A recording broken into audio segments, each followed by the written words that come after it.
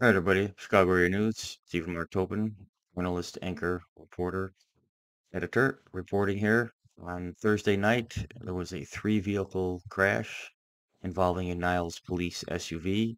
Many streets and parking lots in the area nearby were closed down for the accident scene investigation. No details on the three-vehicle crash were able to be ascertained by this reporter, and I'm not exactly sure when the accident happened and if anyone was injured, but it is a safe bet that people were injured and transported to local hospitals as a result of this three-vehicle collision involving a Niles police SUV. There was a heavy police presence with many streets blocked off, not only from vehicle traffic, but pedestrians as well. As I approached the accident scene on foot, I was approached by and questioned by two Niles police officers as to what I was doing and what I wanted there. I informed them I was going to cover the story for Patch.com, and they allowed me to go about my business taking photos and recording videos.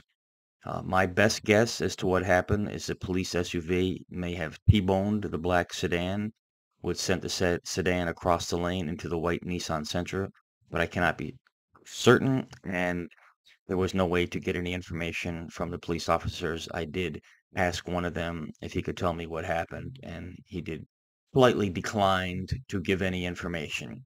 I was able to observe accident scene investigators using lights, cameras, and measuring equipment as well.